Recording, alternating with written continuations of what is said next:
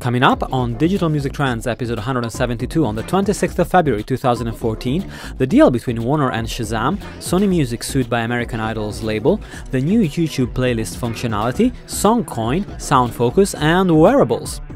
DMT's coverage is brought to you by CI, the delivery platform used by leading independent labels, distributors, and aggregators around the world on ci-info.com. Hello everyone and welcome to Digital Music Trends. I'm Andrea Leonelli and this is the weekly show where we talk about and try to make sense of the latest news in the digital music industry. And DMT is available as an audio and video show on a variety of channels, including the iTunes Store, SoundCloud, Mixcloud, and many more. To get in touch with the show, you can tweet us on @DigiMusicTrends or email contact@digitalmusictrends.com. Your feedback and word of mouth and circulating the show is super important. So make sure that if you enjoy the podcast, you drop us a tweet or share it with your network. And as you've seen in the intro, this week's podcast was sponsored by CI, who sponsored DMT's coverage of Meetem and this week's shows, and this month's shows actually. So they're the leading provider of digital delivery services to the independent community, so go check them out on ci-info.com. I really appreciate their support keeping the show going. And you can see that I have big headphones on today if you're watching the video version. I'm actually terrified that something's going to go wrong because I'm using the new Wirecast setup, and it's a real pleasure to have on this first edition of DMT sort of live encoded two great guests. So Elliot Van Buskirk joining me once more from Evolver.fm. So hi Elliot, how's things? Hi Andrea, things are great. Things are cold though. I know, I can see you're all cuddled up in a jacket. So thankfully in London it's essentially springtime. All the trees are in bloom and everything's fine. So very nice. I feel quite privileged about that, and yeah. So sorry. Okay, great. Yes, I need to learn a few tricks here and just make sure that things work properly. And the second guest of today's show is Jay Cole from Nashville. So hi Jay, and thanks for joining me from Music Geek Services. So what do you guys do? Well, we are for lack of a better term, we are a fan engagement and direct-to-fan sales and marketing company, and we work directly with mostly independent artists. Our forte kind of seems to be legacy acts of recent, so bands like the President's United States of America, Jars of Clay, Sloan, and a bunch of other bands longer in their career and looking at digital strategy and fan engagement. So the last piece of it is we've kind of evolved over time into much more of a digital strategist entity too, which has been awesome. So thanks for having us today. That's great. That's awesome. And of course, going back to Elliot, if you haven't come across Evolver.fm, it's a great resource for digital music and music tech stories, and also a lot of coverage that is sort of off the beaten path, so stuff that you might not find on other sites. So definitely worth taking a look at what they are covering right now. And I want to open this week's show by talking about the deal between Warner and Shazam, which was announced at the tail end of last week and generated quite a bit of commentary online. So what happened is that Warner has entered into a strategic collaboration with Shazam to access the company's data and use it to find and eventually sign some new up-and-coming acts. So the twist is that Warner is going to be signing these new acts under a Shazam branded label. So Shazam here is going to get actually a share of the splits, which is a pretty unprecedented deal, and of course we don't know the details on what the splits are going to be. I wouldn't imagine that it will be particularly significant, but definitely an interesting step from Warner. So this is big news, and it's very interesting because it puts Warner at the bleeding edge of discovery in terms of putting their money where their mouth is. So Elliot, do you think this can really work, and why do you think Warner felt compelled to do this? Well, Shazam, I met with I'm blanking on the guy's name, but someone who definitely works at Shazam told me a pretty amazing statistic that they generate 1/10 of global digital music sales. Right. Which is amazing. I mean, so this is one app. People are identifying a song, and then they're buying a song, and that is 10% of the global sales market. And they're hooked into subscription apps too. So I think Shazam, they're large. That's a lot of the market. And they've also, the other thing that's impressed me for years, they've been sending over lists, based on people's tags. We think these artists are going to be big next year. Right. They've been sending out a list. And so I'd imagine that's probably what Warner's going to get to look at first, or this new Warner Shazam hybrid. So I like that part of it. Like you, I'm not sure how much, how the money thing is working. Because this is a list that Shazam has been sending to me for free. So I don't know. And I haven't managed to make a huge business out of that list. Not that I'm the artist, but I don't want to gloss over the fact that they have access to a lot of data, and they're large, and that's. Yeah, and it's kind of I think it's interesting if you look at, for example, something like localized discovery as well of Shazamming of tracks. So if you say that the label wants to sign more acts that are sort of hipster acts from Shoreditch here in London, and they can narrow down the Shazamming of tracks that goes on in that area and around the venues in that area, then that makes it an interesting proposition to sort of look at micro trends, for example, that could bleed into macro trends. Jay, do you think that might be something that they're going to look at as well?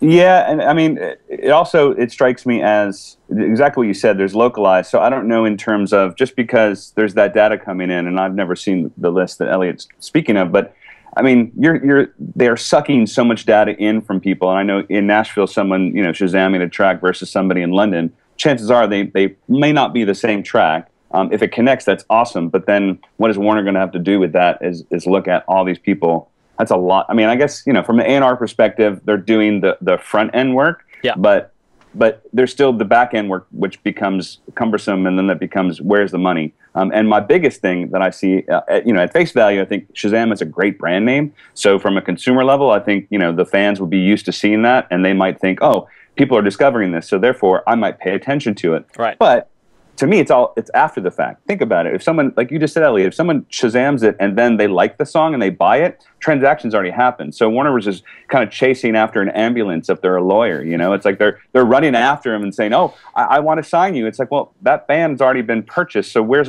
the money going to come from Warner's? Yeah. They would have to then make another track or then have an EP or an album that's worthy of it. And in that kind of process, in that sales transaction, it's so instantaneous. Yeah. I don't know if that follow-up's going to be there. So this is true. I mean, by the time somebody's tagging it, that's a great point. It's like they're going to have to react so fast in order to capitalize on this. And I think this, it speaks to basically the underlying issue here, which is there's so much data available in so many places, and then how to make that into something that you can take action with is another question. So we'll see. Yeah.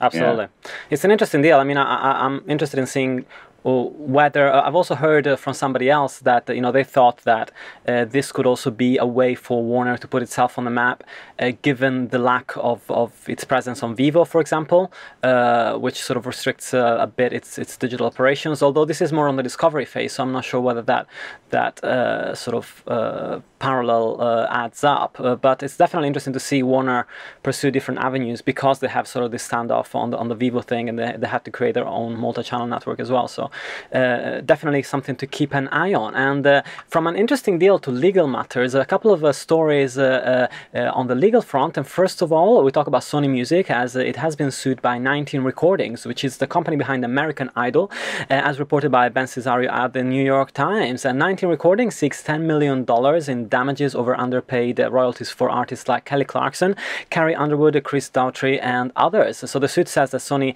improperly characterized plays on streaming services as sales or distribution rather than as broadcasts or transmissions. So this is an argument that kind of recalls a little bit what was done during the Eminem lawsuit against Universal, which Eminem won, although in that case the wording of the contract was really what won the case for Eminem in that particular front. So according to the suit, broadcasts or transmissions from streaming are entitled to a royalty rate of 50% of Sony's net receipts, which and artists of course were only paid the standard sales royalty, which is much lower, which is between 10 and 20% tops. So there were also a few other allegations made against Sony, that the company made improper deductions against advertising and stuff like that. So this is an interesting suit, but it's just another one that builds on top of others that have happened in the past. Do you think that, Jay, do you think that labels are going to start worrying about a mounting amount of lawsuits from artists that are seeking for those streaming royalties to be accounted for as essentially syncs, or as it says here, broadcast transmissions, right, which grant them a much higher percentage rate on royalties? Absolutely. I mean, I think at the core of this, you got to look at the reality of it. The reality of it is, you know, the way that these deals are structured with the label and the artist. You know, someone like Eminem, when he was signed, there's no way that they were even thinking about the Spotify's of the world or the Beats Music here in the States. They weren't thinking of that. Right. So reality is now these contracts, which are true, valid contracts, have to be abided by. And I think it's, you know, at face value, I think I've already heard people within my group of friends saying, "Oh, these are, you know, greedy musicians." I said, "No, not at all." I mean, a lot of times I also teach digital marketing for the Berklee School of Music online, and I have to impart on these students that are taking it that, you know, the streaming revenue is completely different from a download and a physical purchase of it, and therefore we always in this class we always talk about the minute money that's made by these artists over time, and that just signing to a major label doesn't equate to a lot of revenue. And yes, for a mega star, especially on these, you know, 19 for the American Idols, you know, usually those equate to multi-million units or at least downloads of a song. But yeah, now that streaming picks up, absolutely, these labels should be shaking in their boots for looking at those contracts. But I also kind of say, for years and years and years, these labels were making tons of money from it too. So, you know, the bands that I consult with, I'm not going to lie, every single one of them has had a major label deal, and every single one of them has happily left their major label deal. And this is the conversation that has come up because they felt that they don't negate that their time on the majors wasn't great for exposure and great for this. They also bemoan the fact that there was money that they'll never see, money that was wasted. So I think this is kind of a righting of the ship on a lot of ways. And I could see labels crying foul and complaining about it, but it really is a tit for tat. And I hate to say that, but that's my gut.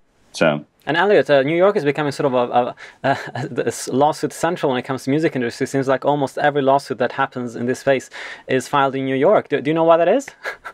I don't, and I should. I used to be a paralegal in New York City, so I spent a lot of time at both of the main courthouses downtown.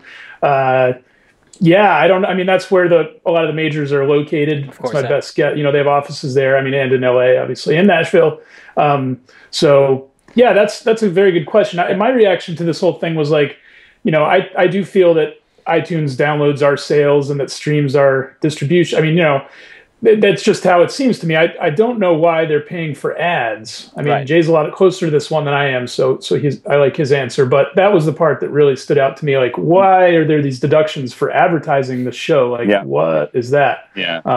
So at the very least, that doesn't pass the smell test for me. Yeah, exactly. Yeah. And this is just the second lawsuit in a week. You know, there was a settlement from Warner Music Group last week, which was done over a class lawsuit, which was a completely different case, of course. It was a class action lawsuit brought by artists over the royalty calculation for downloads and ringtones. So that was about downloads, actually. And the settlement was $11 million. We didn't actually manage to talk about it in last week's show, but it was in the lineup. And artists that stand to benefit are those due to receive royalties from contracts dated up to the 31st of December 2002.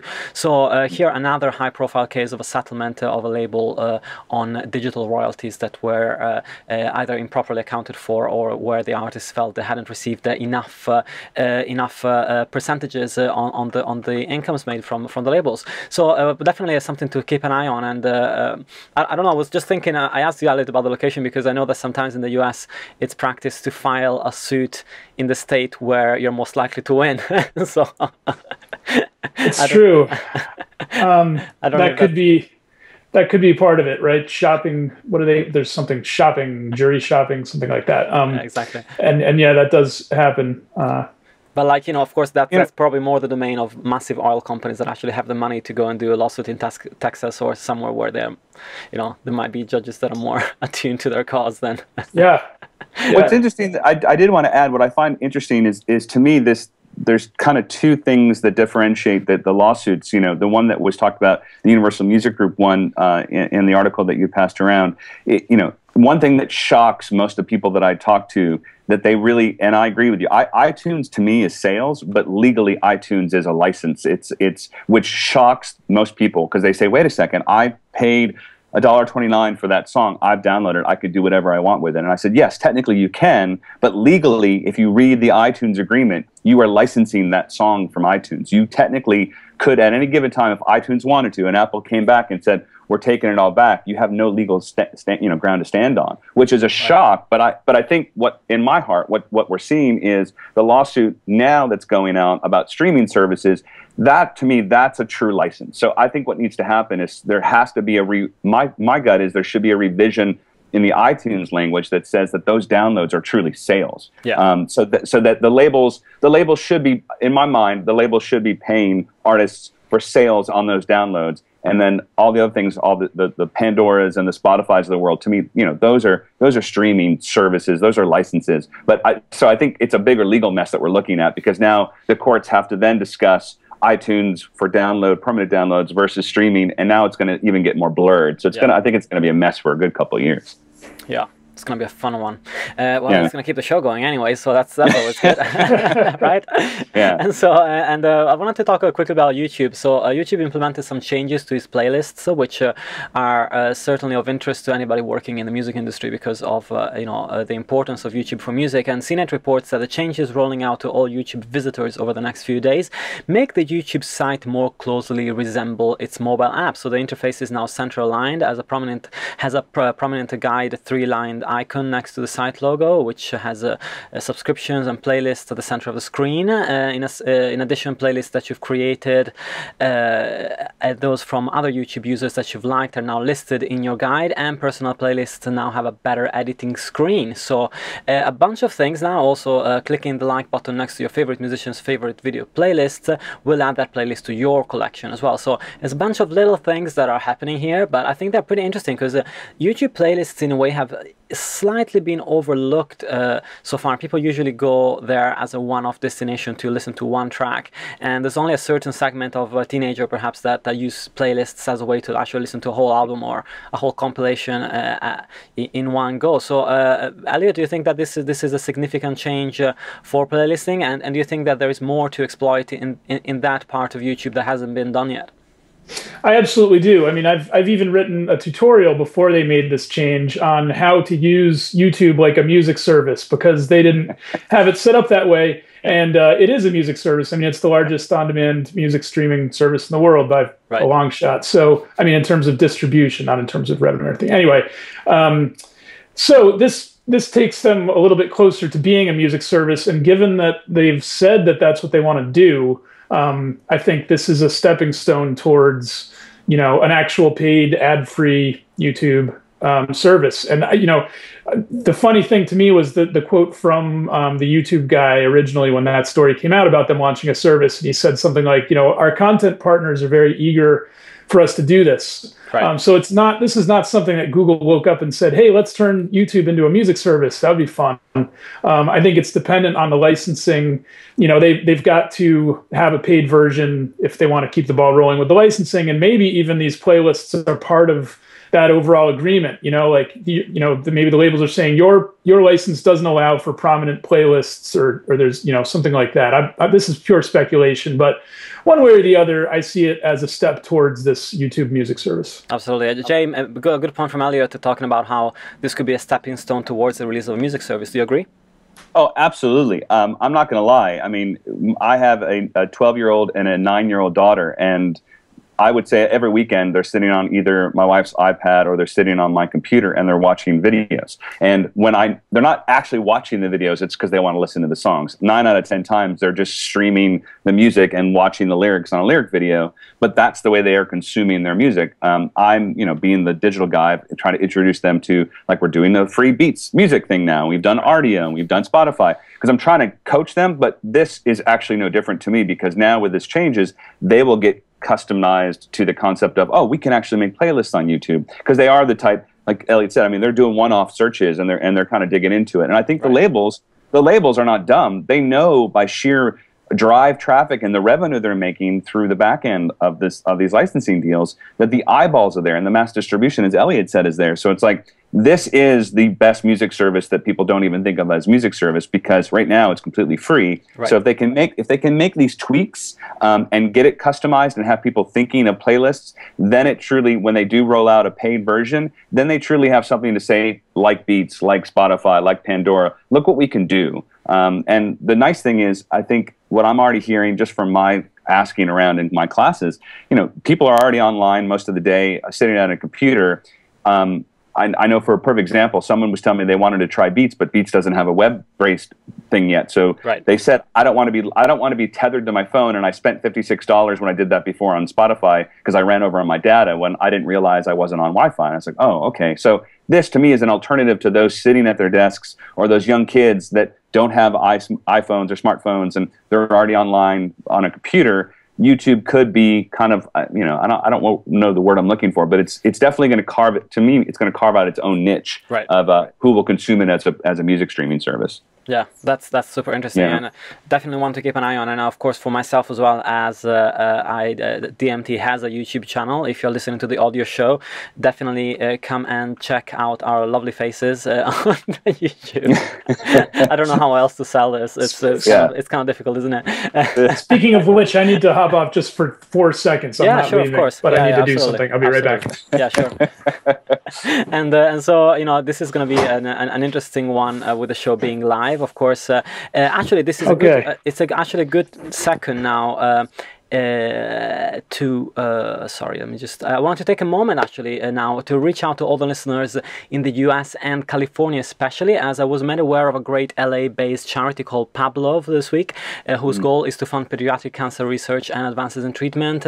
They want to educate and empower cancer families and improve the quality of life for children living with cancer through hospital play, music and arts programs. So Pavlov was founded in 2008 by the president of Electro Records, Jeff Castellas, and his wife Joanne Thrilkill. It's a great project, and if you are going to be in or around LA on April the 4th, they're organizing their second annual Rock and Rolls Golf Tournament to raise funds for the charity. So if you are interested, go and check out pavlov.org/LA Golf for more information. It sounds like a great event, a great way to contribute to this cause, and an awesome day out. So it's not bad, really. And I just want to mention that because it sounded like a fantastic project. And so I wanted to talk about, Elliot, a story that is all yours. So I'm gonna leave you to explain it. Essentially, it was published yesterday, and it's about a new alternative currency called SongCoin that wants to be the Bitcoin for music, essentially. So how did you come about it, and what are they aiming to do? Well, this is a weird one, and the timing of it is interesting given all of the scandal with Bitcoin. But so I wrote about a company called SeekPod years ago when I was at Wired, and I actually used them to embed playlists and stuff like that. And basically, it was a playable search engine. So you're searching, much like Hype Machine, you're searching blogs, MP3s that are supposed to be on these blogs for the most part, and then you can make playlists out of them and put them on the web. And they were sued very much towards the end and sort of went away. The founder, Occasion Franks, then built this MIMV video thing that's now an app recommender. And he got back in touch to tell me about this SongCoin thing. So I've got my head around Bitcoin. I'm not as familiar with these other alternative currencies, right? So even beyond Bitcoin, but the way that Bitcoin, the value rose so quickly and was so volatile, it sort of spawned these other alternative currencies. And we've also, of course, had lots of different virtual currencies in Farmville and all these games. So there's a lot of this going on. And some of these fringe ones, I think I'm confused as to how to pronounce this, but Dogecoin, Dogecoin. Dodge. It's something that we all just see in print, right? So, so that shot up to like $10 or $20 million worth of those things, and it's very weird. So now there's this market where and I'll get to the music part in a second, but there's this market now where when you launch a new alternative currency, all the people who are speculating on this just kind of jump into it just in case. Like they've got Bitcoin. They probably have gold bars. They have some dollars. They've got a few of these Doge coins, whatever. And they're just sort of hedging against themselves everywhere. And so part of the rationale here is that some of those people are going to jump in and buy SongCoin just because it's there. And so Pimovi, which is the new company that Franks has, which is a subsidiary of a natural gas mining company. So there's a mining connection, the way that people mine for these coins. It's actually a natural gas mining company. Anyway, just odd connection. So they're going to give away these SongCoins for free to fans. And so if you're an artist, you can set up a tip jar I'm getting some feedback. Are you guys hearing that? Is that just me? Nope. No, sorry. Okay. Oh, it went away. Okay. So basically, they're going to give away these free coins and let people tip artists. They're going to build a discovery system that lists a bunch of artists, and you can go find them and tip them, or the artist sends you to the page and says, "Tip me there." And they might they'll just give these coins out in the beginning. And I was like, well, so if I'm an artist, why would I want to accept SongCoin? And his response to that was like, well, we're doing this. You might get some SongCoin. Will you accept them? And it's like, well, why not? Who knows what's going to happen with this thing? I mean, they're counting on the value rising. Nothing to me is certain. Even like if Bitcoin, which is the top one of these things, the top exchange of that was hacked for almost $400 million this week, right? So to me, the chances are very much in doubt of whether something that's not even the established player in the market, whether people are going to trust it is who knows. But it's certainly interesting, this idea of a music-oriented currency. So you'd be able to, they want to do a deal with Songkick, I think, where if you use SongCoin to buy concert tickets, you get a deal. Yeah. And of course, they can reduce the transaction costs associated with buying concert tickets or sending money to another label internationally. And of course, nobody knows how to tax these transactions yet.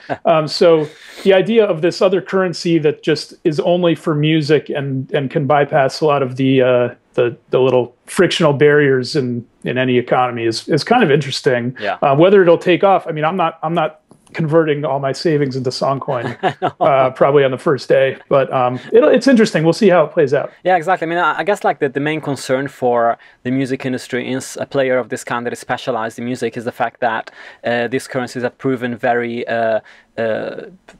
immaterial in a sense. The fluctuations are huge from day to day, and they're huge for Bitcoin. The company's gone from 1,300 to 500 to back to 800 and back down. And so I guess because we're talking about microtransactions when you're talking about music industry and something costing $1 or $2 or $10, it becomes a lot more difficult to predict how much you're going to earn and how much you actually have in the bank as if you have a bunch of song coins, I forgot the name already. Song coins, yes, that's right. And so I guess that could be a primary concern for artists. Jay, for you, like knowing how concerned artists are with knowing how much they're earning, especially in these days, do you think that this could be a major issue for them adopting this format? Yeah, I mean, I just see it as, to me, and this is just maybe my age. I'm a 45-year-old guy. I look at the whole Bitcoin thing, and I still kind of go, really? Is that gonna, is that gonna take off? And then obviously today, I'm ironically literally getting ready this morning, and NPR has a story about Bitcoin on it, or maybe it was yesterday morning. And it was just one of those things. I'm like, this sounds so volatile, and it just sounds so unsure that now they're going to focus on, like you said, an alternative currency, Elliot. And it's like, oh my gosh, so now you're taking it down to even a lower level of possibility to me of being secure, so that the bands are probably looking at it and going, why, sure, I'll accept it. And then if they don't cash it out or hold on to it, it's like they're going to come, I'm sure they're going to, in a 12 months time, go, what do I do with this now? I don't see it as something that my gut is that those established artists, or even for those baby bands that need revenue to literally put gas in their vans so they could tour, I just don't see it as a viable thing to them. Now, that's the band, but as far as labels go and the micro concept in the $1 for a song, I could see the labels, I could see some aggressive, progressive labels, if it did have some health for a while, say, yeah, we can test this, but then it would be contingent, I think, on the actual store in which it was purchased. So is iTunes going to accept it? Chances are they're not going to. So, it's that kind of thing. It's like, once again, there's other layers before it ever gets to the bands. I don't see the bands opening up their own stores that accept SongCoin as of yet.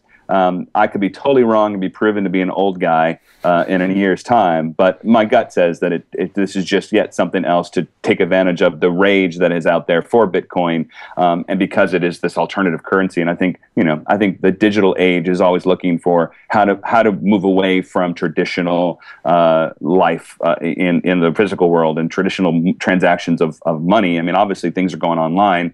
Banking, I rarely ever carry cash anymore. So in that sense, it makes sense sense. I have a bank card. I make my transactions, but that's also still rooted in my actually U.S. dollar. It's not rooted in some make-believe currency. You know? But then again, U.S. dollar is based on the scarcity of gold from the Federal Reserve, and we only agree to the value of gold because collectively we believe that holds monetary value, even though we can't actually do anything with it or eat it or grow crops with it. So.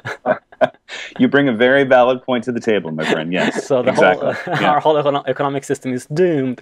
But I think it'd be quite fun to see this implemented in something like, for example, the BitTorrent bundles. Although it would bring some confusion because the company is called BitTorrent and this is called SongCoin and not Bitcoin, so it's very confusing. But it'd be quite cool because they're now talking about doing some sort of transactional methods to unlock the second half of the bundle, the one that is sort of behind the paywall or the information wall as it is right now. So because Bitcoin is such a worldwide phenomenon, BitTorrent is such a worldwide phenomenon, and using coins of this type essentially abolish transactional fees. It'd be quite interesting to see them adopt one of these currencies as a payment method, because it would make it a lot more smooth for consumers and also less costly for artists that are receiving payments on this end too. Awesome. So I wanted to talk about a new startup actually, and I don't know if you guys had time to check it out, but it's called Soundfocus. So it got quite a bit of press last week because it raised $1.7 million with a technology that tunes or rebalances the audio that reaches a listener's ears to match their hearing patterns. So what does that mean? It means that essentially Soundfocus tests your ears. The app is free, so you can download it for iOS right now and try it out.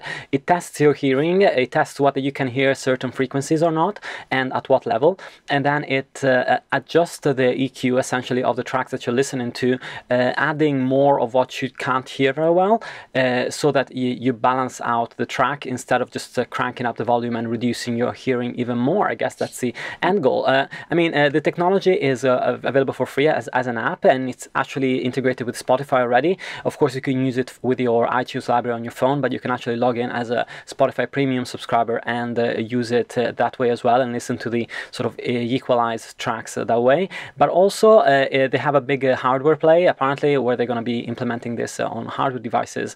I'm not sure whether they're going to make their own or whether they're going to implement it in third parties, but that's essentially why they raised the money. That's the play that they're making right now. It's an interesting concept, and more people do have hearing problems, hearing damage by cranking up volume unnecessarily. But do you see this taking off? Elliot, any thoughts on Soundfocus right now? Well, I love it.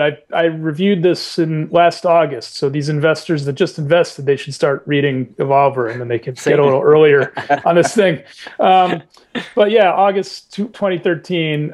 So the thing I liked about it is we all have hearing damage, everybody, and it's a lot worse than we think. People complaining about the sound quality of even CDs, and our maximum hearing an adult, we're down to like 14 kilohertz and instead of 20 that we think we have. And we all of our hearing loss is different. The only people who don't have hearing loss live in the bush where there's no combustion engine and no electricity. And they find these guys that are 85, 90 years old, and they have the hearing of a 5-year-old American kid because they haven't been exposed to all this sound. So that's the starting point. All of our ears are messed up. We know that. Soundfocus, the idea behind it is amazing, which is you identify the specific frequency range issues that your ears have, and then do as much as you can to the signal to try to work around those. You can't make yourself hear higher frequencies than your ears can hear, but if you have contours that are messed up, which you do, if you drive your car at a certain speed all the time, you're going to have that frequency in your head all the time, and you're going to lose that frequency before you lose other frequencies. So you don't want to. You can drive yourself crazy thinking about this stuff too much. So I like what Soundfocus does. The version I tested in August, it only identified problems in 3 areas. So it's like you test your lows, your mids, and your highs. It's the same. And they need to. Is it so? They need to get a lot more specific before I'm going to buy that this is really going to help the music sound better. Like a specific frequency, one little harmonic from the guitar, like I might be missing that band.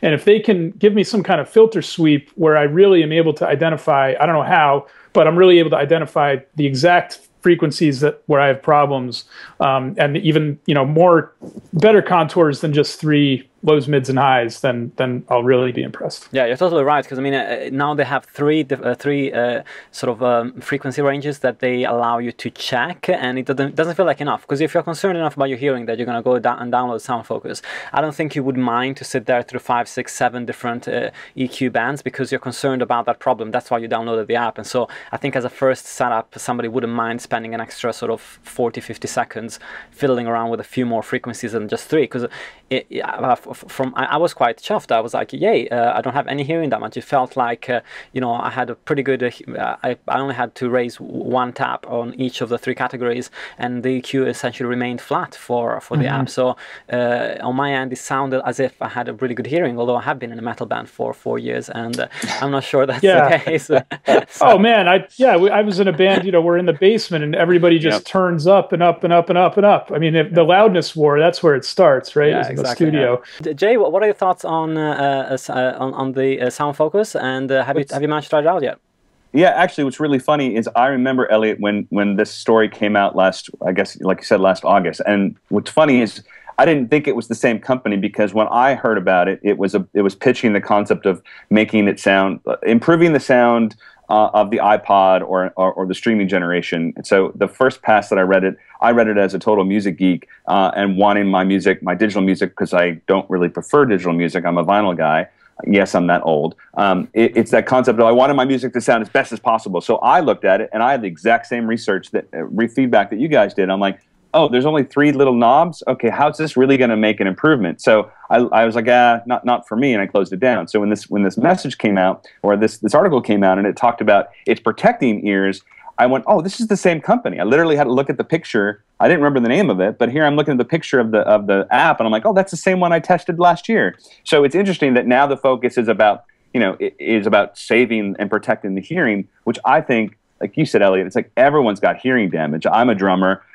God knows the damage that I did. And then on top of that, I had an accident when I was a young boy, and I truly can only hear 25% on my right ear. So I'm screwed. It's like I can't hear to begin with, and yet I work in the live music industry. A lot of times I still tour with some bands, and it's like, oh my gosh, you know, my hearing is probably terrible. So this could be a great thing if they tweak it, like you guys said. If they can evolve it to a point where it's more fine-tuned, they can have their cake and eat it too. They literally can pitch it to most of the bands that I work with use in-ears for their stage monitors. So they're already worried about their hearing. You know, they have these in-ears that they tweak to their own thing. Well, if you can go to those same exact people that are living with these ear monitors and say, hey, we can give you that same type of tweaking to your iPod or to your streaming service, I'm sure they jump on it. And then the back end, if you can say, hey, we'll protect your hearing by making sure that you're not too loud or doing whatever the other tweaks, I think they can have it both ways. So I think it's a great tool. I just want to see more from it, like we all agree on. Yeah, sure. And of course, another reminder to anybody that's heading to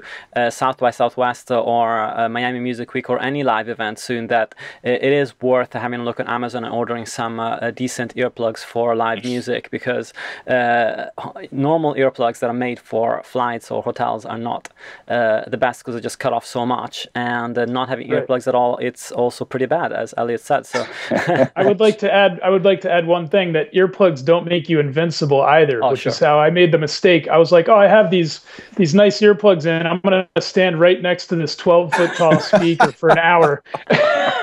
And like my shirt was moving. My shirt was flapping from the bass. Right. And I'm like, I'm perfectly fine. I got my earplugs. And then, you know, the next day there's the tinnitus. I was like, oh, well, that was obviously very stupid. So, okay, yeah, that's a very good piece of advice as well on top of that.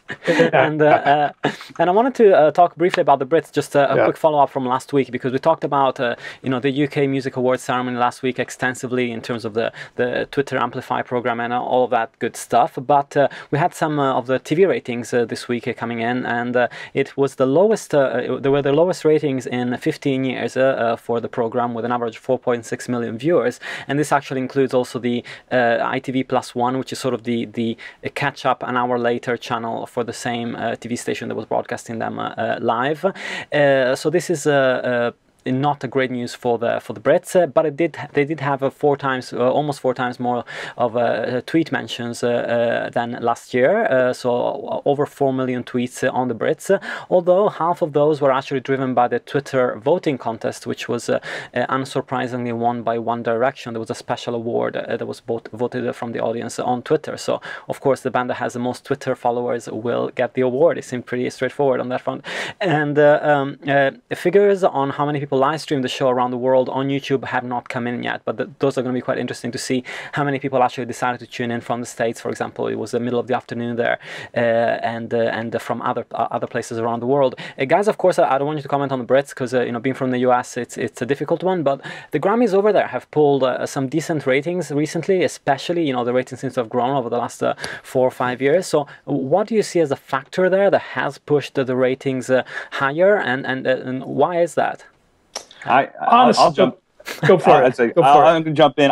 You know, I do. My reaction to the Brit story was one of, you're dealing with, and one thing I always talk about in my classes, it's like you're dealing with trying to capture someone's attention in a increasingly over noisy world. So even though, you know, 2013 had great reviews or great numbers for the Brits, it's kind of like, that's great, but a year later these people might have been really, really preoccupied, and therefore their draw to go and sit in front of the TV or tape it on their DVR sometimes just happens, people forget. And I think we're also living in the world that's, I'm a perfect example of this. I was on the road with the band, and I missed in the States here, there was a Beatles tribute, and I frantically texted my wife, hey, don't forget to DVR the Beatles thing. And she had our 3 kids, and she's like, oh, I caught the last 30 minutes of it. So in my mind, I'm like, you know what, don't worry about it. I'll go seek it out online later. So I think we're kind of over the time, because live broadcast has really become essentially convenient broadcast to most people. If they can just capture, or they'll seek it out later, I think we're going to constantly see an eroding of actual viewership. But like you just said, it's like we don't know what the YouTube or online viewership is yet for the Brits. So this might show a sea change of going that direction. As far as the Grammys goes, it's actually ironic, because we were talking about this in my class a couple weeks ago. I think what we're looking at with the Grammys is that in years past, I think the industry has been very stale. I think it's been traditional, usual cast of characters, you know, biggest sellers are these kind of blockbuster people, longevity's there, they're coming from major labels. I think this year with Lorde and with Macklemore in the Grammys, I think what we're seeing in the States is very much an independent focus, and those independent bands usually have rabid fan bases. And I'm not going to discredit One Direction and their millions and millions of you know, fans that they have, but there's that, and then there's this lower ground, which is the independent world, and the independent world has always been laborious in making sure that their voice is heard and supporting their artists, and it's definitely not as consumer driven, it's much more fan base driven. So I think the Grammys are looking at the reality that they've gotten smarter in looking at the bigger a bigger playing field, if you will, and they're letting more of these independent artists come to the table and giving them awards that I think now people are like, oh wow, these people are nominated, I want to go and support them. I thought it was so amazing that Macklemore has done so well, knowing that they truly were an indie-focused band and a groundswell through some really smart, independent focus. Same thing with the Civil Wars. You know, full disclosure, I know that whole camp, and it's like the Civil Wars being nominated yet again and winning. It's like, to me, it's the little guy proving that they can succeed in this business, and that's huge. It's huge. Sure. Elliot, on your end, what do you think about the Grammys? I have sort of a different take on it. To me, maybe it's just the people I know are highly obnoxious or something. I didn't watch it. I usually don't. It seemed to me that everybody I saw talking about it, the only reason they were watching it was to complain about it. For some reason. Maybe I just know I have highly obnoxious social or I don't know, but it's like, maybe it is because there's that mix of the indie stuff. So like, you know, maybe indie people are finally expecting something from the Grammys, and now now they can be upset about the big selling act that comes out. I don't know what it is, but to me, that's a lot of the entertainment value. It seems like is this kind of snarky, like I am, you know, a higher qualified music fan than whoever these Grammy people are making these awards. I mean, that seemed to me the underlying sentiment. And honestly, that's not really a bad thing for the Grammys. They're still the thing being talked about. And, you know, to create a focal point of everybody's attention, even when it's people who don't like the thing, that's admirable on the face of it, I think. Yeah, sure. And I wanted to close the show, actually, because I know that, Jay, you have to go in just a few minutes. But I wanted to just touch upon the wearables side of things and do a complete leap from the usual digital music stories. But of course, we've all been keeping an eye on what's going on in Barcelona at the Mobile World Congress, which has definitely become one of the bigger electronics showcases in the world. I felt like it's generated almost more noise than CES for some of the things that they're announcing. And so we've seen a bunch of devices coming out. I'll just summarize really quickly. Samsung has released the Gear 2, which has an improved battery life and can play actually music stored on its 4 GB memory, so it has less dependency on the phone. It also released the Gear Fit, a band device with a lovely curved AMOLED screen with limited music functionality, but you can actually skip tracks during playback as you're running, for example.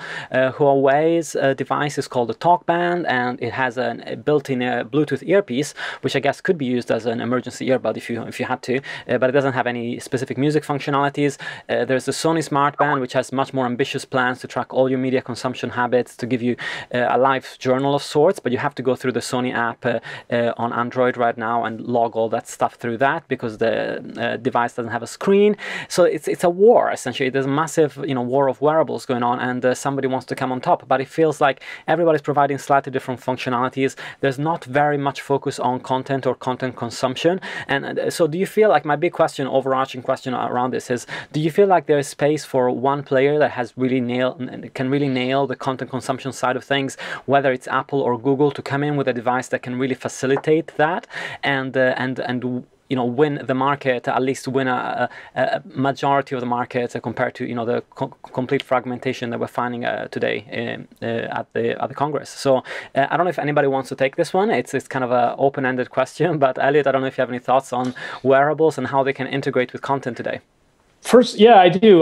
The thing I love about it is that it's not about staring at a screen. So I stare at a screen all the time, and then I walk around and I'm staring at a screen as much as possible, and then it's nighttime and I'm trying to look at another screen, and it's just a lot of screens. And so what I like about this is, you know, just the simple fact of putting controls on your wrist for your music player, that obviates the need to, like, I mean, it's just, music apps are in the way, or smartphones are in the way of apps, is what I've been saying. So, like, if I want to switch a song, I got to tap my phone like 8 times. Whereas my old CD player, I pick up the remote and I'm like, bip, and it's done.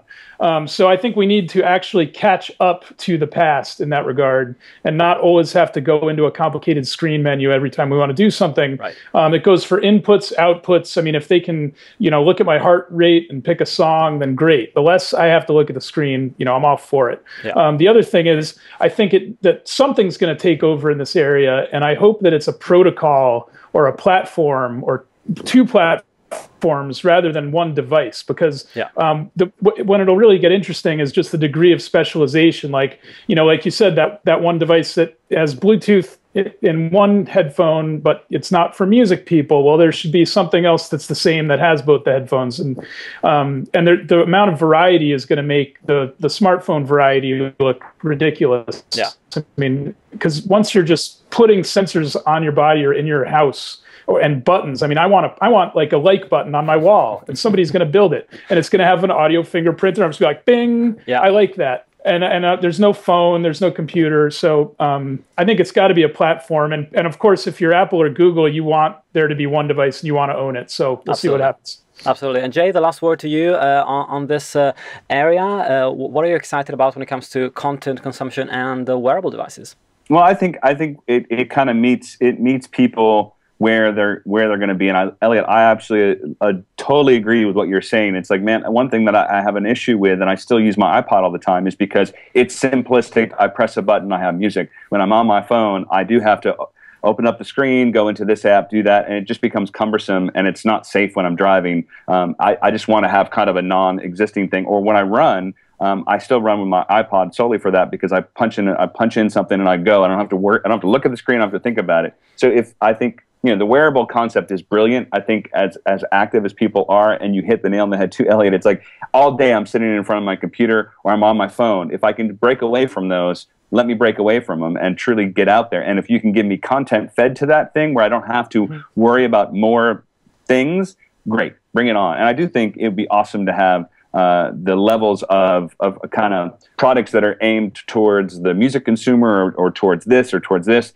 and let these companies battle it out. But I actually hope that there's not just one product, because then we're screwed. I want to see innovation over, just like the smartphones have a ton of innovation now. Yeah. But there's definitely still pros and cons to each platform. But I think, will there be a clear winner? Probably not for a good while. I mean, I think it's going to take a couple of years of adapting into the lifestyle of how these things can be used. But smart marketers, all these companies have tons and tons of dollars, and they will market the crap out of the stuff. So people and consumers, they'll know what these things are for, and they'll go, oh, maybe I'll give that a try. So I'm sure this Christmas, everybody and their mother will be asking for a wearable device because it'll be marketed to death, which is fine. I mean, I don't have a problem with that.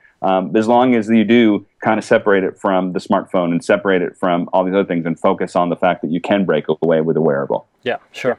Well, that was a good note to end on. And guys, thank you so much for joining me today. It was a really good fun. And as usual, we didn't manage to cover everything. We had a couple of stories that I had to leave behind, which is Bandpage's deal with iHeartRadio, and also Dave Allen moving to Beats. He's been a guest on the show for a few times. But two things that you can definitely read up on in the show notes, or that we might be able to cover next week. So thank you so much, Jay. Your website is? It's musicgeekservices.com. Perfect. And also we can find you on Twitter. The handle is? Is Music Geek Management, and the management is MGMT. Perfect. So Music Geek Management, yeah. Thank you so much. And Elliot, thank you so much as well. The website is evolver.fm, of course. Anything else that you want to plug your end? I guess I always say that my brother's in this band Javelin, and everybody should check it Absolutely. out. Awesome. And Jay, nice to meet you, Jay, as well. Nice to meet you, Elliot. I'm glad that you enjoyed the Grammys. I hope I didn't come off obnoxious on that. Oh, no. Because I didn't even watch it. No. I have no right. Anyway. It's kind of my job to watch it, because I need to know what's going on to then talk about it to my students. So of course, no worries. And thanks so much for listening to Digital Music Trends. The show comes out every week, and next week is going to be the last normal show for a couple of weeks, because then I'm going to be heading off to South by Southwest, and there's going to be lots and lots of coverage from Austin. So visit digitalmusictrends.com for more information. You can also find the Medium playlist of all my interviews I've done on Medium on youtube.com/digitalmusictrends. And thanks so much for listening again. Have a fantastic week, and until next time.